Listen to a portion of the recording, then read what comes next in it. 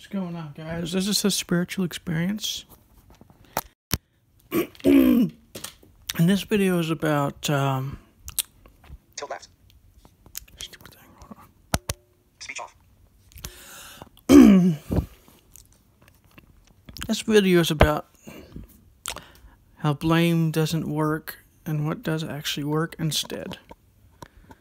And, so here we go. Let's get started.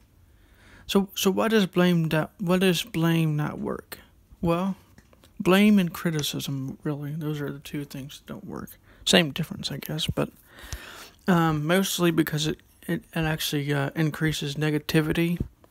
And most people who are blamed or criticized, they don't actually, it actually strengthens whatever their position is that you're criticizing, whatever they did that you're criticizing. It actually strengthens them against you. It strengthens them against you. It makes them like inimical towards you, and causes more divisions and stuff like that. So what does work? What does work?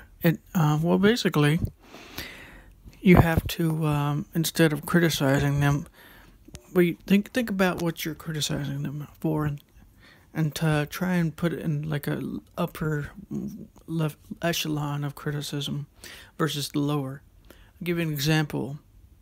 A good example is like some people who are say, oh, those Democrats are immoral, or those conservatives are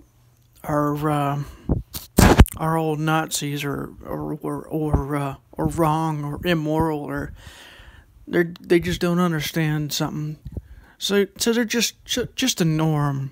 Instead, what you could do is to say like, well, conservatives may not have the position, the best position for every situation, but they do have some points. So you see what I mean? So you have to find like a way of doing it besides going full out criticism, because full out criticism doesn't really work unless you do it like a criticism sandwich. That is, you say something, negative, like this person is this, like this person because of this thing, and then you say something positive afterwards. You like this person because of this thing. But I think the upper echelon criticism, that's what I call it, works better, because it comes from a place of understanding and love and compassion and wisdom and stuff.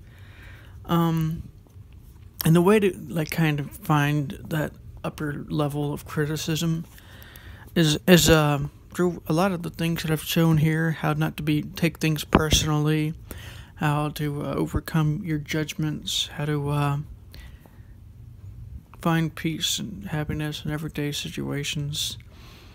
So there's lots of different ways to do it. Excuse me. So anyways, if you like this video, please like, share, and subscribe. I might make another video today, who knows. Anyways, this is the spiritual experience. Like, share, and subscribe so that other people can get the same benefits as you did. So Speech on. Take picture button. Viewfinder.